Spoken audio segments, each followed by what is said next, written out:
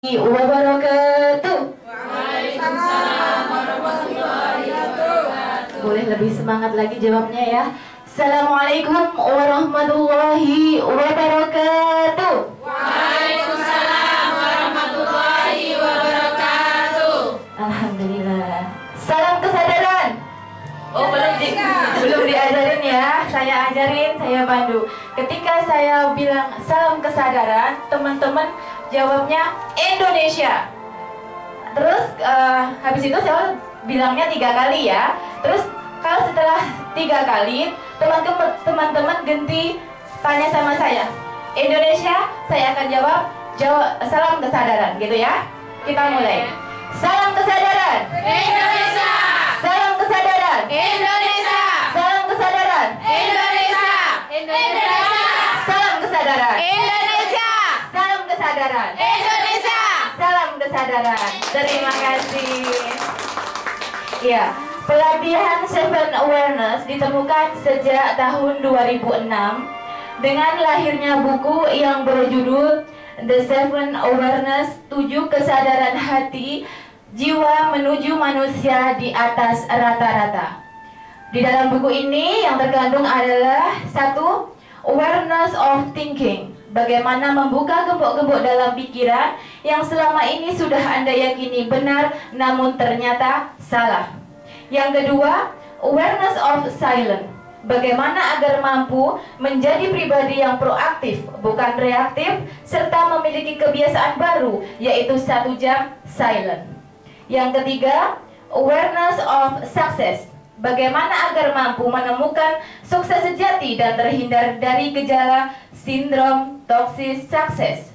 Yang keempat, awareness of soul, bagaimana memiliki jiwa yang kuat dan bahagia.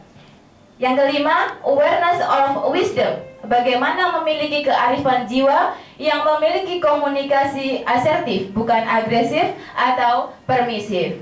Yang keenam, awareness of vision, mewujudkan visi besar yang selama ini Anda inginkan dengan 3 H, head, heart, dan hand.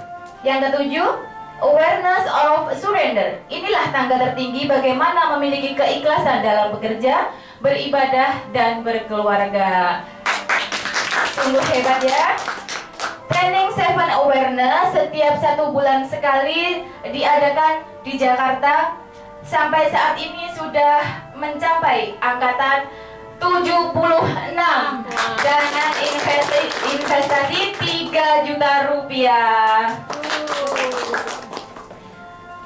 Untuk kita semua yang di Hongkong, ini adalah angkatan yang keempat, dan kita semua beruntung ya bisa dipandu langsung, akan mendapatkan langsung pelatihan yang akan dipandu dan dibimbing langsung oleh master kita Bapak Nanang Kosim Yusuf. Tepuk tangan untuk kita semua. Ya, untuk mendapatkan hasil yang maksimal, saya akan membacakan aturan main 7 Awareness ini. Mau tahu apa peraturannya? Mau tahu? Kurang semangat. Mau? Iya. Peraturannya yang pertama adalah dimohon peserta menyilent HP. Jadi HP harus dalam keadaan silent. Ayo, bagi siapa yang belum menyilent HP, HP-nya di silent dulu.